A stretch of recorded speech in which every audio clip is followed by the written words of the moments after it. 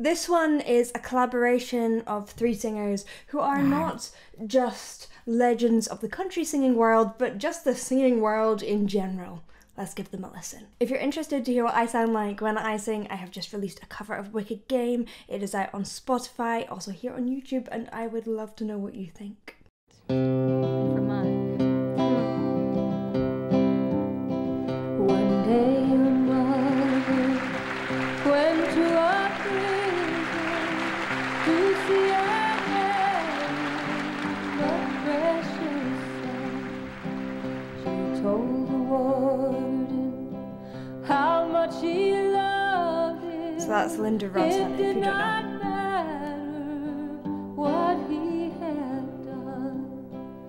She has such a versatile voice. So although she sings country, sometimes she's not. She's singing all different varieties: rock, country, folk, jazz, mariachi. She's singing it. And she just has such warmth in her tone.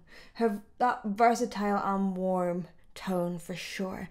Now, this song wasn't written by any of the 3 of these. It was actually written by a gospel composer called James B. Coates, and it was recorded for these 3 and for an album for these 3, and it was a massive success. But it's a song of a woman visiting her son in prison and bringing him a rose as like a present and a symbol of her love, and it's about a true story that Coates had heard. She did not bring to him a corolla of pardon free. She brought no son, none to see. It was a halo sent down from heaven's light, the sweetest gift, a mother's smile. I love how you're getting a little bit of slight polyrhythms in there, and then but actually the unison. So you've just got Linda heading off a little bit in her own rhythms, but Dolly and Emmylou are on that beautiful harmony. So it sounds quite complex, but it's actually kind of a harmony with a lead sitting on top. And because we've got them sitting at the same sort of volume at that point, it feels like it's all a big harmony piece, like a kind of Crosby, Stills and Nash, where you're never really sure what the lead line is. Can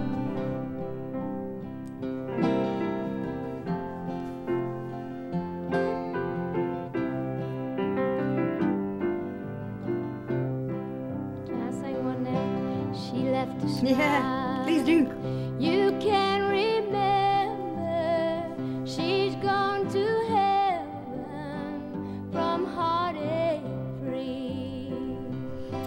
Now Dolly's voice is different in that, well, it still has that warmth, but instead of being completely versatile, it's very specific, and it's because of her accent within it, and she maintains the strength of her accent that she has when she speaks in her singing, and that gives it that real country vibe, which makes her sit within a niche. I'd say that she is really the queen of country, isn't she?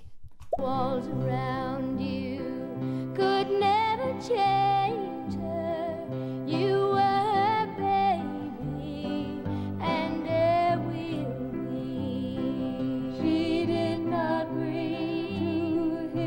Emmylou's so angelic.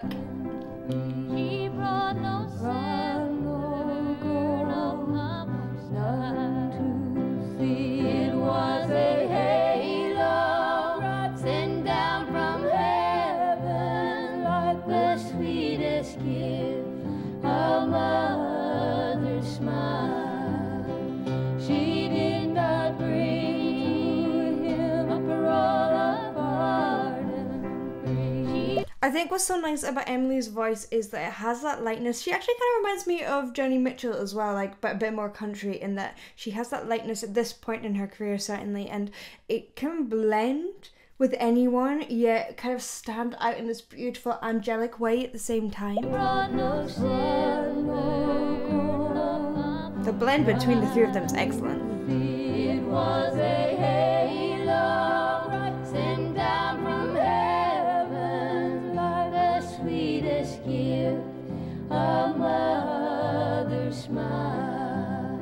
And the pitching is the sweetest gift, a mother's smile.